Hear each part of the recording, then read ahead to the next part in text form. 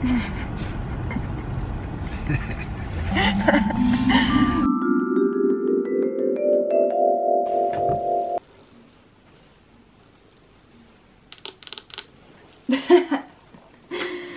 gonna do that to you again, don't worry. Hello, beautiful people. I hope you're having a fabulous day, and if you're not already, I hope that changes right now. I'm coming at you with a pretty interesting video, I think. Something that I really wanted to make sure I put out as soon as possible because I think it's just so important, and also because I'm almost done with treatment. So this is my come to chemo with me. Chemo is short for chemotherapy, and I'm just gonna hit you with a quick definition of like what chemotherapy is. So the treatment of disease by the use of chemical substances, especially the treatment of cancer by cytotoxic and other drugs. So basically, since I was diagnosed, I have been getting chemotherapy treatment, and they basically are putting chemical substances straight into my veins to kill off cancerous cells. But the thing is that it also damages and kills off other healthy cells. So that's why you lose your hair. That's why I feel like crap. And obviously putting toxins and chemical substances into your body is not something that is good for you. So my hope for the future is that there are newer methods to treating cancer, and equally as effective methods as well. So this video is basically me trying to put out some awareness, letting you know what's going on, because this is also something that is extremely misunderstood. So you'll obviously see how chemo goes for me. I feel like I'm almost kind of lucky in some senses because mine's relatively quick. Some people stay in the hospital for days, weeks, months at a time. Some people take it in different forms. Some people are attached to an IV for a super long time. And I'm not trying to spoil it, but you'll see how mine goes very soon if you keep watching. Yeah, so there's obviously a big misunderstanding. Cancer used to be thought of as like, oh, the C word. But really now, especially for pediatric patients, we should not be putting chemicals into our body. People should know what's going on. People should understand what's going on, because that'll just get us closer to a solution.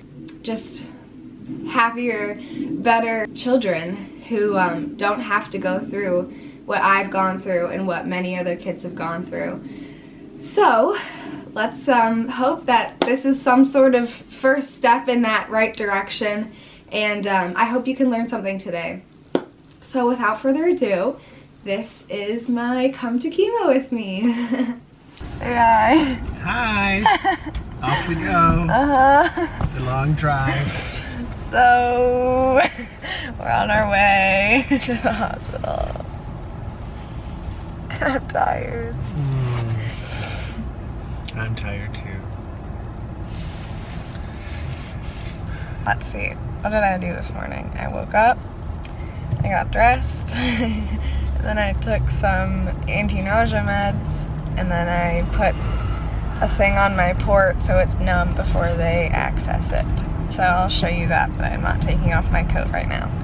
And then we're gonna go to the hospital. I'm meeting with my surgeon and my oncologist and my nurse practitioner and my other nurses and everything. And I'm so excited!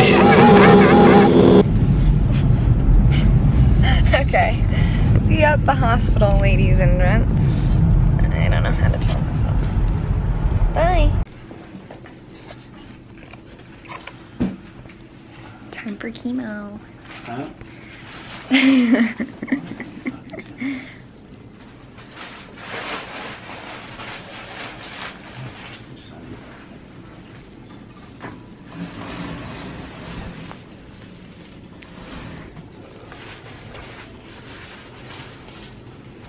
BRB. Oh, actually, this is my port with its numbing cream on, so it doesn't hurt when they have to access it.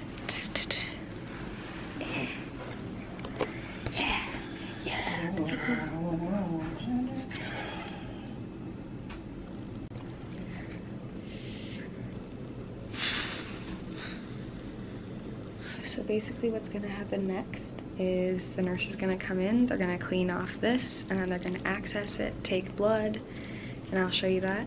And then once they get those blood tests back and it's like all cleared and stuff, then I can get chemo. And in there I'm gonna like meet with my doctors. They're gonna make sure I'm all good and like okay. And yeah. I'm gonna give you a mask first. Oh, sure. Stop, safety first.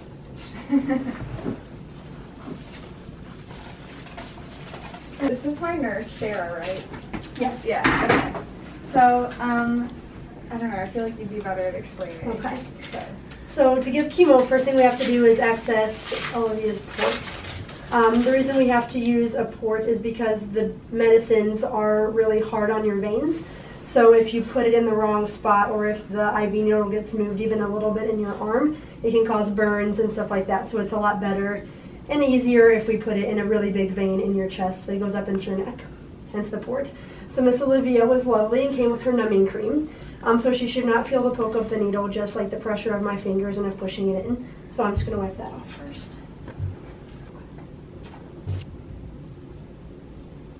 Right, so the port is a little round disc. It has a metal back and a rubber top. And then there's like an IV catheter that comes up from the top of it going into the vein. So what I'm going to do essentially is just put the needle right in the middle of that rubber top. So the first thing I'm going to do is clean it. Everybody has to wear masks so that we don't get nasty germs in it. But yeah, the first thing I'm going to do is clean. I hope my camera doesn't die. Hold on. Alright, so I'm letting that dry. I'm going to put together my setup here. So this is what the needle looks like. With our little kids we call it a butterfly, which is deceptive. It has nice wings, but it's sharp. So I'm getting all my stuff set up here to put the needle in and then draw some labs. Sure, just do it. Just do it. Okay. Yeah. Can you sit it for me? Perfect. Wait, hold on. I don't know how much of that you could see because my hand was in the way. Okay. So the good thing about the port is it's just one poke, but then we can draw labs, we can give medicine.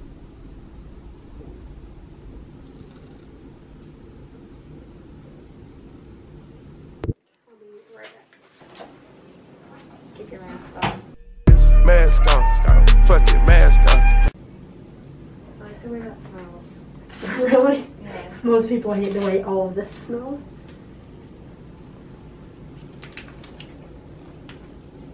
Ta-da! There you Stay tuned for chemo in a little bit. go. Yeah. Here's like a close-up of what it looks like. This like doesn't want to stick. But yeah, so now it's accessed. And she just put in like saline, and then my blood came out because she has to run labs on it. And then she put in like heparin, which just like kind of, I don't know what it does. I just know they put it in. Yeah. So, chemo's next. Stay tuned. So, we just met with my oncologist and my nurse practitioner, and now I'm waiting for chemo, and I'm gonna have some animal crackers. So, Dad, how are you feeling right now? Like a champ, Yeah? having 10 grams while we wait.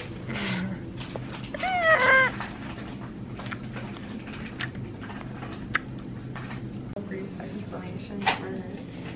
Alright.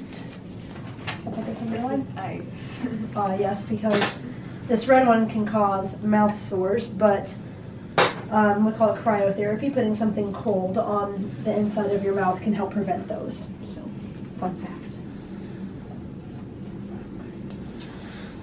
So we can give chemotherapy a lot of different ways. You can actually do it as a pill, as a shot into a muscle or under the skin, or through your IV. So Olivia is going to get 2 meds today that go in your IV. I think when most people think about chemo, they think of someone hooked up for like the whole day, which you can be. We have chemos that do that. But these 2 are actually really anticlimactic. They're just little in a syringe that I'm just going to push.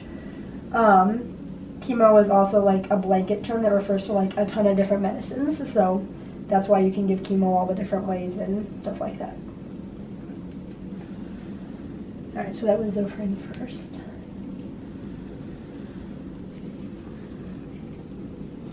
Can you taste the saline? A little bit. I'm sorry.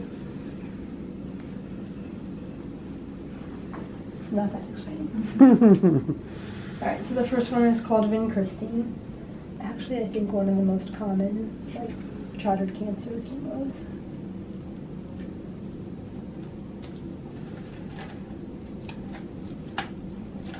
That was it.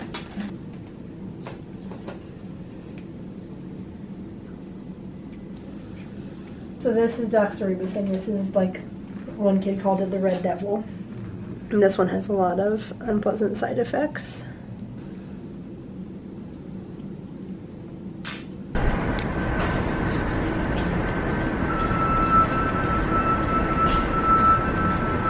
That's it, folks. That's chemo. For me, at least.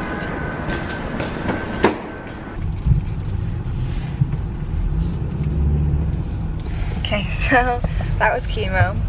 And yeah. Usually it'll kick in like within a couple hours and I'll start just to get like tired. But I took some anti-nausea meds so I won't be too nauseous because that's like the main side effect that I'm gonna feel. But usually I can control it with the meds that I get. And then now we're gonna get something to eat because I don't know, I feel like eating, and pretty much whenever I feel like eating I should eat. So yeah, and then we're gonna go home and I'm probably gonna lay in my bed and watch some Netflix. So hi guys. So I just wanted to give you like an update on like how I feel at the moment. So I got chemo. I got chemo around 2 p.m. And then I ate something, I got home. And then I was like, I'm just gonna go upstairs and like sleep because I was really tired. My chemo was like kind of starting to kick in. So now it's about 8 p.m. and I just took some more anti-nausea meds because usually like my chemo makes you super like nauseous and stuff. So my medicines usually keep that under control, which is really good. And then yeah, so I've just like been sleeping, and I'm probably gonna just go back to sleep after I take this clip. But yeah, so the reason that I'm like tired is because my body's kind of like going through a lot at the moment, because basically chemo is like, it's attacking any cancer cells that are in my body, but along with that it's attacking healthy cells. So that's why you lose your hair, and that's why like you're immunocompromised, and that's why like you can get sick easily and you don't feel too great because your body's just like trying to deal with everything and compensate for everything. So yeah, that's like a brief example of what's going on right now. Yeah, I probably will just see you in the morning because I'm really freaking tired. So see you later, ladies and gents. Okay, hi guys. So it's currently 10:37 in the morning. I like woke up around like 8:30ish, and I've just been like watching YouTube and stuff, and then I was kind of hungry, so my mom made me like an egg and toast and stuff, so I ate that, which is good. I'm like not nauseous. I took my meds again, and yeah, I've just been watching YouTube and I'm tired, so I think I'm just gonna probably just gonna go back to sleep right now. But yeah, so there's not really gonna be much interesting footage today, I don't think. probably just gonna keep like updating you on like how I'm feeling throughout the day. I don't know, nothing too crazy. I've been drinking some, this is like cranberry juice with Miralax in it because my my chemo can make you constipated. So, and when that happens, it's like really uncomfortable and annoying and kind of painful, so that's what's up, ladies and gents. I might try to like take a shower. I brushed my teeth. I will update you if anything interesting happens, or the next time. I feel like I should tell you how I'm feeling. So,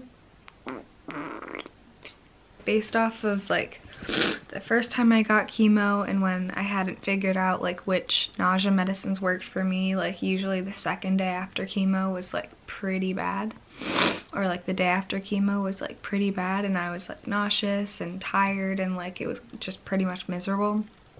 I'm actually like feeling pretty good considering like what my body's going through right now. I'm just like tired but not nauseous, so not too shabby. So yeah, I think that's pretty much all I have to say. I will be back later.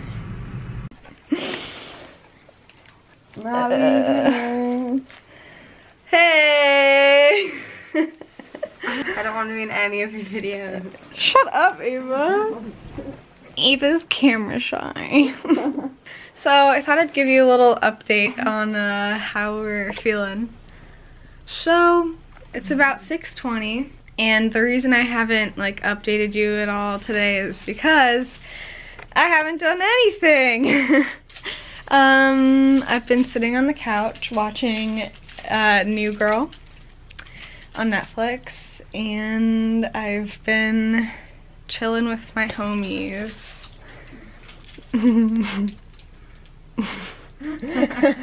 Someday she'll reveal herself. So yeah, I've just been kind of chilling. I don't feel bad, really. I'm just like super tired, but my nausea's under control.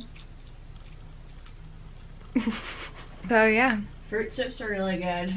Ava likes fruit strips, so good for her. Yeah, I would say I just kind of feel like weird right now. Like I don't really feel like myself. I feel like I'm kind of like acting weird or whatever, but I don't know. That's medication for ya.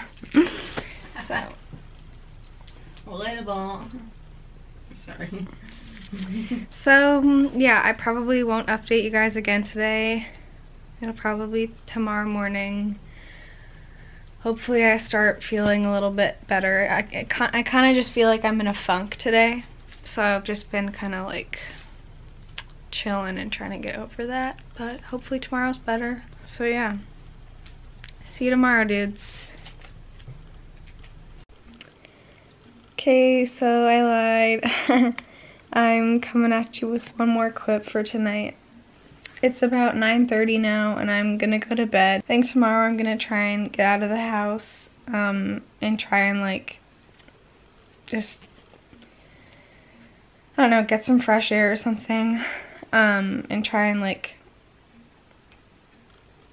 make myself feel better. I don't really know. A new little side effect that's coming up is dry mouth, which I've been getting kind of every time I get chemo. So I have a special mouthwash that I take or use, which is good, and I'm like drinking a bunch of water, but it's really annoying. So if I'm like licking my lips a lot or something or whatever, that would be why. Yeah, so I will see you guys tomorrow. I'm so tired. Okay, good morning guys. So it's about 10:15 right now, It's Sunday. I got chemo on Friday. And I got up like about an hour and a half ago. And then I was just kind of on my phone, and then I took a shower and kind of got ready. But today I'm like kind of still feeling funky and like not myself. I'm kind of like anxious and paranoid and like stressed out about things that I shouldn't be stressed about. So I'm just gonna try and get out of the house today, even though it's really snowy. I think I'm gonna get my nails done with my mom because they're kind of growing out, and yeah, I'm gonna try and like get some coffee in my system and like, I don't know, some food, and just try and do normal things as much as possible. I have to write the ACT on Wednesday, so I should probably try and do some practice for that and try and do some other homework if I can. The nice thing is tomorrow I have the day off, so I still have tomorrow because it's President's Day. But yeah, I don't like feeling like this, so I'm gonna try and do as many normal tasks as possible today. Yeah, I don't know. I don't like feeling like this. So, something to note though, I feel like this is the fastest I've kind of been able to get out of bed and like start doing normal things as much as possible again. Like, I feel like this is the fastest I've kind of bounced back after chemo, even though I'm not 100%. So that's good. But yeah, I just feel weird and I want to do normal things today and just try and get out of bed and, I don't know, try and get back to being myself. So yeah, I will see you later then. Alright guys, so basically after the last clip, I just started progressing and feeling better, and that's normally how my chemo treatments go. So I really hope that you were able to learn something in this video. I hope that it maybe opened your eyes to a little bit of what I kind of go through.